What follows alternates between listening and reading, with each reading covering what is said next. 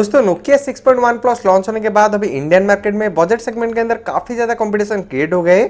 अभी दोस्तों कुछ व्यूअर्स ने मुझे कमेंट करके पूछ रहे थे कि नोकिया 6.1 प्लस लेना चाहिए या Redmi Note 5 Pro या फिर Xiaomi का Mi A2 जो कि अभी कुछ दिन पहले रिसेंटली इंडियन मार्केट में लॉन्च हुआ है।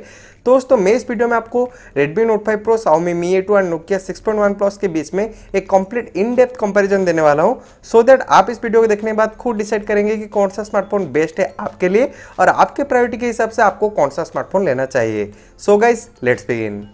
सबसे पहले दोस्तों हम बात करेंगे तीनों ही फोन्स के डिजाइन के बारे में। यहाँ पे दोस्तों हमें Nokia 6.1 प्लस के अंदर मिलता है ग्लास बॉडी डिजाइन जो कि आता है मेटल फ्रेम के साथ में, जबकि हमें Redmi Note 5 Pro and Mi A2 के अंदर एक मेटल बॉडी डिजाइन देखने को मिलता है। दोस्तों डेफिनेटली यहाँ पे Mi A2 and Redmi Note 5 Pro में हमें एक स्ट्रॉन्ग बिल्ड क्वालिटी मिलेगा।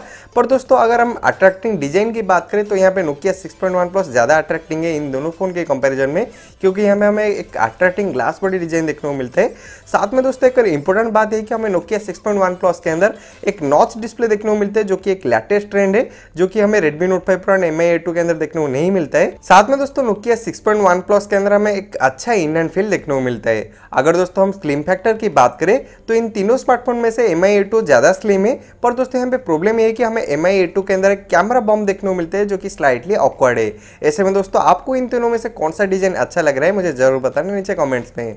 इसके बाद दोस्तों आते हैं इन तीनों स्मार्टफोन की डिस्प्ले के बारे में। यहाँ पे दोस्तों हमें Redmi Note 5 Pro and Mi A2 के अंदर मिलता है 5.99 इंचेस की फुल HD प्लस रेजोल्यूशन वाला IPS LCD डिस्प्ले, जहाँ पे हमें मिलता है 18:9 स्क्रीन टू बॉडी रेशियो। दूसरी तरफ हमें दोस्तों Nokia 6.1 प्लस के अंदर मिलता है 5.8 इंचेस की फुल HD प्लस रेजोल्यूशन वाला IPS LCD डिस्प्ले, और यहाँ पे दोस्तों हमें मिलता है 19:9 स्क्रीन टू बॉडी रेशियो, क्योंकि दोस्तों हमें Nokia 6.1 प्लस के अंदर एक नॉच डिस्प्ले देखने को मिलता है। तो डेफिनेटली दोस्तों यहाँ पे डिस्प्ले के मामले में Nokia 6.1 प्लस काफी बेहतर है, क्योंकि यहाँ पे हमें ज्यादा स्क्रीन टू बॉडी रेशियो देखने को मिलता है। और दोस्तों यहाँ पे इंपॉर्टेंट बात है कि Nokia 6.1 प्लस का रिजोल्यूशन स्लाइटली बेहतर है इन दोनों स्मार्टफोन में से। इसके बाद दोस्तों आते हैं तीनों फोन्स के हार्डवेयर की तरफ। यहाँ पे दोस्तों हमें Redmi Note 5 Pro and Nokia 6.1 plus के अंदर मिलता है Qualcomm स्नैपड्रैगन का 636 ऑक्टा कोर प्रोसेसर जिसका क्लॉक स्पीड है 1.8 GHz, जबकि दोस्तों हमें Mi A2 के अंदर मिलता है Qualcomm स्नैपड्रैगन का 660 ऑक्टा कोर प्रोसेसर जिसका क्लॉक स्पीड है 2.2 GHz।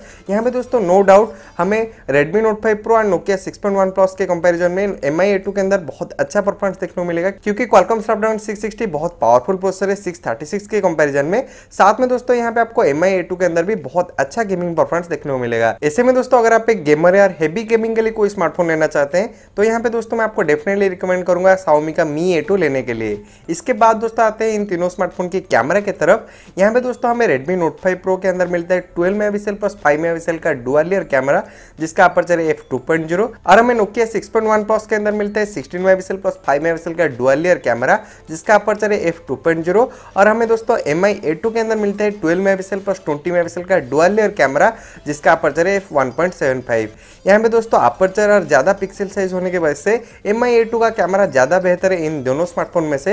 यहाँ पे दोस्तों आप कुछ इमेज सैंपल भी देख सकते हैं। Xiaomi Mi A2 का इमेज सैंपल बहुत अच्छा है, यहाँ पे इसका लो light performance and portrait shot performance भी बहुत अच्छा है। इसलिए दोस्तों अगर आपका कैमरा मेन प्रायोरिटी है तो डेफिनेटली आपको Mi A2 लेना चाहिए। और दोस्तों अगर हम Redmi Note 5 Pro and Nokia Axis की कंपैरिजन की बात करें तो यहाँ पे दोस्तों day light photos Nokia Axis का अच्छा है, पर दोस्तों portrait shot and low light photos Redmi Note 5 Pro का ज्यादा बेहतर है Nokia Axis के कंपैरिजन में।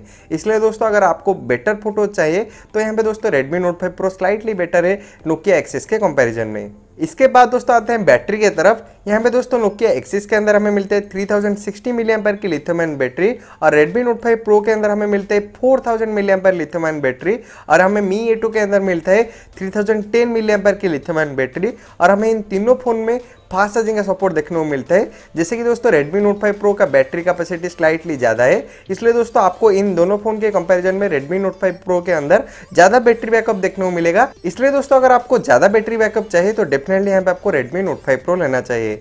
इसके बाद दोस्तों आते हैं इन तीनों स्मार्टफोन की सिम कार्ड एंड कनेक्टिविटी की तरफ। यहाँ पे दोस्तों Redmi Note 5 Pro and Nokia Axis के अंदर हमें मिलता है एक हाइब्रिड सिम कार्ड स्लॉट, जिसके अंदर हम either 1 SIM with an micro SD card और 2 सिम कार्ड एट ए टाइम यूज कर पाएंगे। पर दोस्तों हमें Mi A2 के अंदर सैडली कोई भी माइक्रो SD कार्ड स्लॉट देखने को नहीं मिलता है। यहाँ पे हम सिर्फ 2 सिम कार्ड यूज कर पाएंगे। तो दोस्तों ऐसे में अगर आपको माइक्रो SD कार्ड यूज करना होगा तो आप Mi A2 के अंदर माइक्रो SD कार्ड यूज नहीं कर पाएंगे। अगर चार्जिंग पोर्ट की बात करें तो हमें Nokia 6.1 OnePlus and Mi A2 के अंदर USB Type-C पोर्ट देखने को मिलते हैं, जबकि दोस्तों हमें Redmi Note 5 Pro के अंदर ओल्ड माइक्रो USB पोर्ट देखने को मिलता है। और एक दोस्तों इंपॉर्टेंट बात है कि हमें Mi A2 के अंदर कोई भी 3.5 mm हेडफोन जैक देखने को नहीं मिलता है। इसलिए दोस्तों अगर आपको 3.5 mm हेडफोन जैक यूज करना होगा तो इस समय आपको एक डंगल यूज करना होगा USB Type-C पोर्ट के थ्रू। इसके बाद दोस्तों आते हैं तीनों ही फोन्स के सॉफ्टवेयर की तरफ। यहाँ पे दोस्तों हमें तीनों ही फोन्स के अंदर Android 8.1 ओरियो देखने को मिलेगा, पर दोस्तों यहाँ पे Nokia X6 and Mi A2 के अंदर हमें एक स्टॉक एंड्रॉइड UI देखने को मिलेगा, क्योंकि ये दोनों स्मार्टफोन Android 1 स्मार्टफोन है। जबकि दोस्तों हमें Redmi Note 5 Pro के अंदर MIUI 9 देखने को मिलेगा। ऐसे में दोस्तों स्टॉक एंड्रॉइड वो होता है जिसके अंदर हमें गूगल का ओरिजिनल सॉफ्टवेयर देखने को मिलता है, जिसके अंदर कोई भी ब्लॉटवेयर यानी कि कोई भी थर्ड पार्टी ऐप्स नहीं होते हैं। और आपको स्टॉक एंड्रॉइड UI में बहुत fast Android update and security patch का अपडेट देखने को मिलेगा कस्टम UI के कंपैरिजन में। इसलिए दोस्तों स्टॉक एंड्रॉइड UI ज्यादा बेहतर है कस्टम UI के कंपैरिजन में। इसके बारे में दोस्तों आपका क्या ओपिनियन है मुझे जरूर बताना नीचे कमेंट्स में। इसके बाद दोस्तों आते हैं इस कंपैरिजन के लास्ट पॉइंट की तरफ, जो कि है प्राइसिंग। यहाँ में दोस्तों Nokia 6.1 Plus की प्राइसिंग रखा गया है 15,999 rupees 4GB RAM plus 64GB variant के लिए। और हमें Redmi Note 5 Pro का प्राइस देखने को मिलता है 14,999 रुपीज इसके 4GB RAM plus 64GB variant के लिए, और 16,999 इसके 6GB RAM plus 64GB variant के लिए। जबकि दोस्तों हमें Mi A2 की 4GB RAM plus 64GB variant देखने को मिलता है 16,999 रुपीज में। अगर दोस्तों वैल्यू फॉर मनी की बात करें तो इन तीनों स्मार्टफोन में से Mi A2 more value for money है, क्योंकि हमें Mi A2 के अंदर बेहतर प्रोसेसर और बेहतर कैमरा देखने को मिलता है और इस फोन की बिल्ड क्वालिटी भी काफी अच्छा है। तो दोस्तों ये था complete comparison Redmi Note 5 Pro, Nokia 6.1 Plus and Mi A2 के बीच में। अगर दोस्तों मैं पूरे कंप्लीट कंपैरिजन को क्विकली सम अप करूं तो दोस्तों मेरा सजेशन ये रहेगा कि अगर आपको बेहतरीन डिजाइन, एक अच्छा सा डिस्प्ले और स्टॉक एंड्रॉइड UI चाहिए तो डेफिनेटली यहाँ पे दोस्तों आपको Nokia 6.1 Plus लेना होगा। और दोस्तों अगर आपको बिगर बैटरी एंड बड़ा display and metal build quality के साथ 14,999 रुपीज के अंदर एक बेहतर फोन चाहिए तो डेफिनेटली यहाँ पे Redmi Note 5 Pro सबसे अच्छा फोन है। और दोस्तों अगर आपका बजट स्लाइटली ज़्यादा है, आपका बजट 20,000 रुपीज़ के अंदर है, तो यहाँ पे आपको Mi A2 लेना एक बहुत अच्छा ऑप्शन रहेगा। पर दोस्तों यहाँ पे आपको Mi A2 लेने से पहले एक बात का ध्यान रखना होगा कि Mi A2 के अंदर आपको 3.5 mm हेडफोन जैक देखने को नहीं मिलता है और आपको इस फोन में कोई भी माइक्रो SD कार्ड स्लॉट देखने को नहीं मिलेगा। ये दोनों मिसिंग फीचर का अगर आप एडजस्ट कर सकते हैं तो Mi A2 सबसे बेहतर फोन है इस प्राइस रेंज में। आपको इस फोन में बहुत अच्छा परफॉर्मेंस और बहुत अच्छा कैमरा देखने को मिलेगा।